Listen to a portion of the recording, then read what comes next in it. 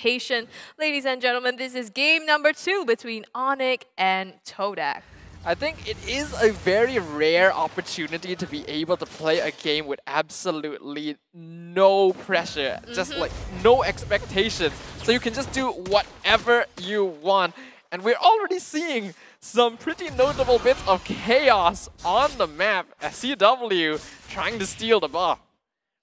Yeah, doesn't quite get it, unfortunately, and now being chased down by Momo, actually has to back himself into that turret, and first blood goes the way of TODAK. I actually didn't realize it until I said his name, but that is CW playing on a gold lane, high and dry Cho. I guess if there's any time to bring it out, now is the time. Sans, of course, going to be playing on a very signature Yisun Shin pick, but a fight already breaking out in the center. Moon taking a lot of damage. He as well is going to be playing on the Grok with Pull Yourself Together. So both these teams, they're just going all out today. Yeah, definitely. I mean, like you said, it's really not often that you get to play a game with no pressure, so you experiment as much as you can. Personally, I have also not, seen this much, diversity in the way that they pick different heroes. But the thing is, the EXP lane is still a pretty normal matchup, so this is probably the most uninteresting lane to watch overall. Maybe that's a little bit biased. I mean, it's a game with no pressure. You want to see more interesting things, but yeah, Joom's gonna get picked off here as well. Keyboy and Moon, a little bit of brawl here in the bottom side jungle. Moon getting too much damage, but pulls up the Guardian's barrier to save himself, and Keyboy backs away. Keyboy on the Selena though, also a signature pick, so I guess we can expect some good setups here for the team fight. But San's going to be able to get the turtle here on the bottom side. Formei's looking for some constellation prize here. Moon getting some damage, will knock up Boots and be able to get away. Momo though does not make that escape. All things considered though, that was actually a pretty bad engagement for TODAK, and being able to walk out with only one casualty, even if it is their jungle, is actually not that bad. We already saw Boots jumping into the backline. 1v3 is able to zone out the entire TODAK backline, so you cannot count out Tamas. Oh, Drian going right in with the Falling Star Moon under the turret, trying to get Formei's here. 3 versus 1. Poor Formei's just gets annihilated. Moon here for some backup, but a little too late to the party. Nothing much he can do. Interesting wall from Moon, attempting to block off Boots under his own tower, but he also ends up blocking himself off as well, so there's not too much he can do to follow that up. But just trying to delay the Tamas a little bit, buy some time for Formei's to come on back, though Boots 2 levels up on the Dare-Off already. Moon again in the mid lane here, taking too much damage. Falling Star Moon gets, but the shields are enough to save him for now. Flame Shot misses the mark, doesn't manage to close it, and here comes the healing from Yums as well to keep him alive for another re-engage, potentially onto Drian here, but it looks like they will not do so. For those of you who may not be aware, Moon playing on a tank hero like Grok is actually not unprecedented, because there was a point in TODAK's history where Moon played quite regularly in the tank position. So while it's not his main role, he can still do stuff. Formei's though, not getting a lot of chances. The Tamas being very oppressive. I mean, he was recently buffed, so it's understandable that he can do that, but the enhanced chains here and the knock-up, Keyboy has to dash away to safety, but the damage continues to be piled onto him. Momo shuts down Keyboy. Very well played there. I do really like the use of the enhanced chain to stop the Selena mid-path, knowing that he's definitely going to want to engage onto Yums. ONIC already on top of the turtle as CW is trying to take out Momo, but the rest of TODAK is there to back him up. They do get this objective, so right now ONIC Esports sitting at a 3k gold lead ahead of TODAK. Definitely will be able to press the advantage, looking to do that on the top side as well. Yeah, looking at this game, but hold on, this game is going on to Chico, and I don't think he can run away from this. Yeah, it's a free kill going over for Keyboy. And ONIC Esports right now, they're really trying to push their advantage, and TODAK, they're not having a lot of opportunities to actually counter-engage against them. Yeah, we can definitely see that ONIC Esports is playing very aggressively right now, and TODAK, they're just kind of responding to it, but it's understandable. Right now, Yum's gonna be caught out by himself. Keyboy versus Drian as well. flicker allows him to escape.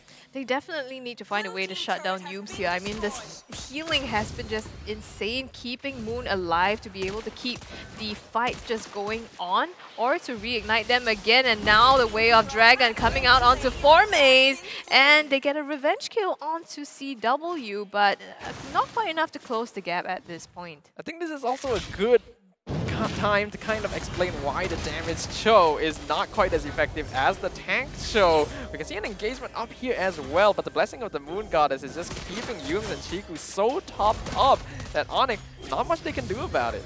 Moon is here to join the party though, gets the Guardian's Barrier to block off Drian's pathway out, finds Momo on the way out, and they're just collapsing onto him at this point. Shield's not enough to save him. Momo closes off that kill. Yeah, but even though TODAK are managing to secure kills on the opposite side of the map, Formaze is now getting hunted down by CW, already not having a good EXP lane against Boots, and now getting targeted by the rest of ONIC. TODAK, they're winning out in top lane, but they're losing a lot of structures on the other two lanes instead. Yeah, across the map, ONIC now has gotten 4 turrets compared to TODAK only 1, so ONIC definitely has the advantage in terms of the map space. They're pressing that as well by going into the jungle of TODAK now just to strip them of the possible farm and buffs that they can get. But the healing coming from Momo keeps that fight alive, and Boots is the one that's in trouble instead. Formaze flickers in to continue the aggression, not going to be able to close that out. Sans is still safe, but they find Drian instead, and Hans chains to knock him up. He is tanky though, so not going to be able to take him down. Yep. Oh, but CW gonna be able to find another one. The High and Dry Cho having a lot of fun here in this game. It's a risky style of the hero to play, but can be very rewarding in the sense that it's quite easy to execute these squishier heroes as long as they are caught off guard. Because of that, ONIC Esports gets another turtle. That puts them even more ahead now, and they are trying to, well, push their lead in terms of objectives. It looks like ONIC just wants to close out this game as soon as possible, and understandably so. I think they also don't have too much to look. Well, they do have Sans for that damage as well, so probably better scaling in that sense. CW bottom side getting caught out, puts out the Way of the Dragon, but still going to get taken down. Top side, Formaze in trouble, takes damages and stuns to the face, will not be able to get out. The engages continue in the mid lane as well. It's just relentless. TODAK trying to go onto Drian here, but nothing else is going to happen to him. This is just an example of absolute chaos on the Land of Dawn, as both these teams are just playing their hearts out on the stage. Formaze obviously knowing that he's not getting out of that situation, even putting out a few friendly recalls to his opponents before they are able to take him out. ONIC Esports obviously still have the lead, and they have a pretty solid scaling composition as well, so TODAK needs to be careful. Yeah, and honestly, looking at this game, if I will describe this game, I would say it's a battle of testosterone. That's all I have to say. On to you guys. It rages on. I mean, Keyboy now getting taken down by TODAK, and they're trying to... The heals coming from Yooms is just too much. Nobody on the side of TODAK has fallen, but they've taken out Boots as well as Keyboy. Trying to find Drian now. The enhanced chains gets the knockup, but no damage coming through at the moment. Chiku follows up the shots. Will it be enough to close off the kill? Not just yet. Yeah, looks like Drian will be able to get away, but CW and Sans in a little bit of trouble here. CW trying to get the stun for the reset on Shunpo. Blink forward, Abyss of Strike followed up by the charge from Moon, secures that kill. Yeah, and now they can continue. They get the mid-tier 1 turret as well, so TODAK, they're starting to fight back now. 3 turrets secured on their side. This gives them the opportunity to contest for this first Lord of the game. Right now, they're going to be doing a lot of damage, but Drian jumps in. A massive falling star. Moon Yooms going to be keeping them all topped up. Moon somehow still alive. Boots going to be fixing that very quickly. Sans getting targeted in the backline, but he's able to secure the Lord. Double kill going over the Boots as he picks off Chiku. Looks like Formaze is caught by himself as well. A shutdown going on to the Tira, forcing Momo and Yooms to retreat, but the falling star Moon makes sure that Estes isn't going to be walking away scot-free. Now being chased by 3 members of ONIC Esports. Momo can only watch on in terror as he is forced to flee from his oppressors. ONIC Esports, even though TODAK responded, they respond in kind as well, taking out almost all the members of TODAK now, and they continue on this bottom lane siege, trying to take out the inhibitor. The Lord is coming as well, so they most likely will be able to get something out of this. Yeah, Lord now going to be shoving in the bottom side. We can see that ONIC Esports going to be focusing on the bottom side and the middle lane, allowing the top lane to be cleared up. They want to be able to get some inhibitors here against TODAK, who are putting up a solid defense. The Guardian's barrier has just been insane in stopping that Lord from making any advances at all. So unfortunately, ONIC Esports couldn't make the best use of that objective. Have to back out now, clearing the jungle of TODAK. CW get the knock-up as well as the Way of Dragon onto Momo. It's 1 kill for them. Looks like they're pretty happy with that pick-off. Way of the Dragon combo from CW at this point is going to be enough to take out pretty much any member of TODAK, perhaps with the exception of Moon. So they always have to be quite cautious when the Cho is within striking range. TODAK now, they've basically been forced to stay in their base, but Forme is not happy with that arrangement, finds 1 kill. Drian in a bit of trouble. Having to back out now. Looks like he will be able to get away, but that insane play by Forme is in black line, but CW though on the bottom gets taken out. That's rough for CW. He tried to flicker in to get the Way of the Dragon onto Chiku, and if he had succeeded, that would have been a free kill on the Leslie, but he was just a little bit short. The sprint from Chiku enough to get him away, and that put him completely out of position. We can see in terms of item builds, CW going for pretty default damage. Cho, Momo as well going for full damage on the Julian. Sans chasing down Moon here in the jungle. Puts out enough damage to chunk down half his HP, but unfortunately doesn't look like they can close off that kill just yet. Mountain Shocker being popped now, but it's just going to help in providing vision. Vision might be what they need right now, though knowing where TODAK is on the map will enable them to do something. Boots tries to go in on Moon, who he sees is low on HP, but TODAK, they have an Estes. That's not going to matter too much as they're able to disengage again. Ooh, the Abyssal Arrow coming from Keyboard actually got Moon in the back, but the heals from Yumes just kept him up, and the Flame Shot wasn't enough to seal the deal. Right now, TODAK Esports, well, they're actually pretty even. I mean, they're about 4k gold apart, 12 to 15, so honestly, it feels as if it still could be anyone's game. It definitely can still be anyone's game, especially with CW. He actually does escape from that with just a sliver of HP. Well played to the man right there. Drian now going to be delaying for the rest of his team to take the Lord. Yep, definitely going the way of Sans here. Gets a free Lord. ONIC pressing their advantage. Finds Momo the knockup too, but nowhere for him to go except back to the base. And now ONIC Esports trying to push this up. Yumes tries to get away from this fight. Ooh. Manages to do that and instead pick up CW on the way out. ONIC Esports, they have 1 member advantage. Drian looking to push that, going all the way in the back line. And now Formaze is jumping in. He wants the kill on the Tamas, but misses the Abysm Strike. It gets taken out by Keyboy. Instead, we now have the Lord pushing in for ONIC Esports. 4v2, Abyssal Arrow finds the Moon. While charge won't keep him alive. Yumes not going to be able to do anything to defend against this. And ONIC Esports will secure a victory against TODAK. 1-1, 1 game apiece, so ONIC Esports at least walks out of this series with a victory. Yeah, and like I said, looking at the game, it was a battle of testosterone. They were just fighting and fighting and fighting. It's almost like ONIC took some pieces off from TODAK's book. It's like, you know what, we're going to throw bodies as well, and then we'll see what happens. And I feel like in this game, it's definitely good, just because Sans on there, Yizenshin is super good going into the later stages of the game. Once he has the Blade of Despair to end this battle, it's going to be looking very good. And we can definitely see, in terms, I feel like in terms of damage, the Yizenshin is going to look very solid. It's going to be looking very, very good.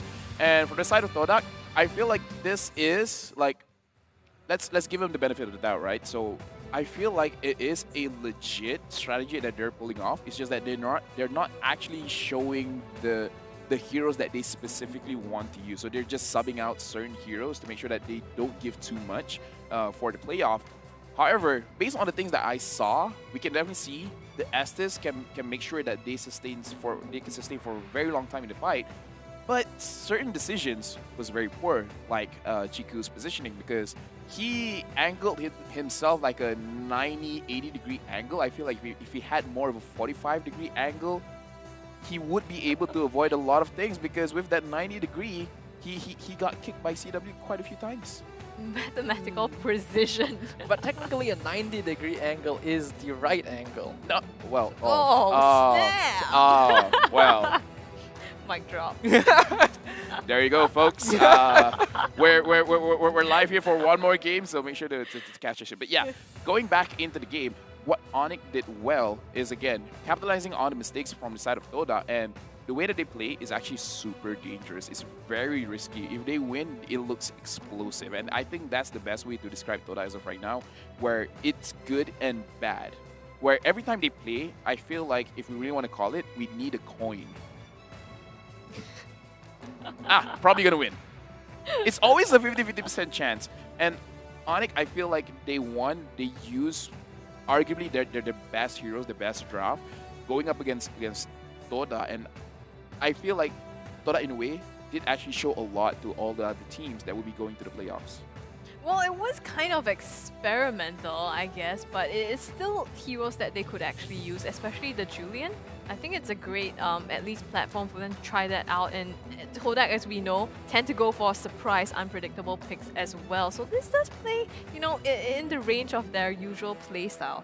I do also think that, in a way, this game was a bit of training for Movo on that Julian, because that's not really the type of hero he would usually play, especially in the jungle as well. So giving him a little bit of stage time against ONIC Esports with no strings attached is always helpful. You know, take this out of context, right? Like, oh yeah, Momo is trying out a hero against ONIC. Like, that's, you know, take that out of context, it will sound weird. But right now, looking at the itemization, Humes, he wore a more defensive build. I feel like having one magical item earlier on could actually push them even further if they wanted to be a more snowbally type of composition. And looking at ONIC Esports, I actually really like Drian on the Esmeralda. I feel like if you use it in the first game, it might have been the difference maker. But you know, that's my personal opinion. But right now, let's look at the damage numbers coming in from both sides of the team. I think Sans will be the highest, but I'm actually really curious on CW's damage. And yeah, Sans over here with 81,000 damage, and apparently CW only hit 31,000. But you know, logically, Leslie doesn't have the highest HP pool, so he doesn't need to deal that much damage. I think what's important to